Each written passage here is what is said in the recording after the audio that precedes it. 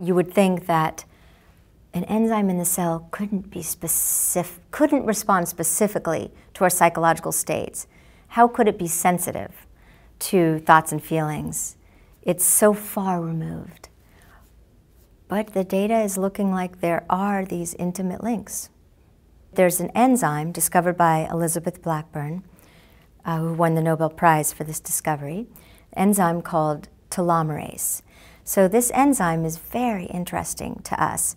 It is looking like it is responsive to our thoughts and emotions. So for example, we've done a study where we had people give a speech in front of an audience that was stony-faced and they weren't smiling and nodding. We're used to people giving us positive regard. But when they had to do this speech, this is a standard stressor. It's called the Trier social stress test. This is a way that we know that stress mediators, cortisol and sympathetic activity, go way up and then way back down.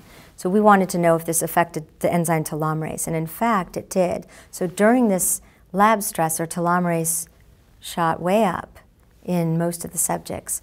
So this is very interesting that the cells are, in a sense, listening to our stressful bodily states, to our thoughts, and then probably to the chemical changes in our body during stress. The tendency to wish that you were physically somewhere else or were doing something else.